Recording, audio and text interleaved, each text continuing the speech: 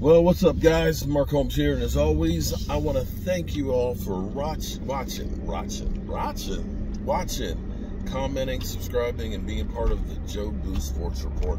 Without you guys, as well as you ladies, you know that this literally does not work. Fortunately, I've got to go snake the hell out of this drain. I'm going to snake the hell out of this motherfucker. Got a 50-foot half-inch snake here. You can see the handle sitting on the back of the truck.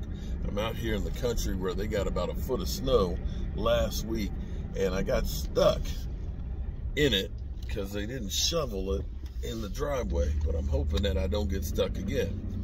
But thanks to damn Gina, she shared a tweet from Micah Parsons, the Lion, who has been notified that he is the Pro Football Writers Association's NFL Rookie Player of the Year, as well as the same things, Defensive Rookie Player of the Year. Not a surprise that he is the Rookie Defensive Player of the Year because, let's face it, that was one hell of a season that he had. 13 freaking sacks, 80-plus tackles, pressures galore.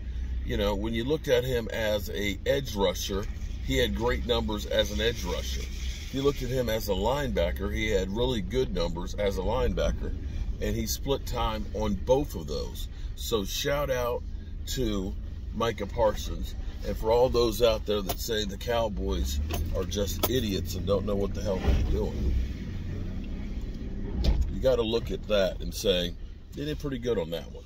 They did really good on getting Micah Parsons. So shout out to the Lion. I'm going to go in here. I'm going to be smelling like some shit. I hate snaking drains. Hate snaking drains because it's literally the shit line.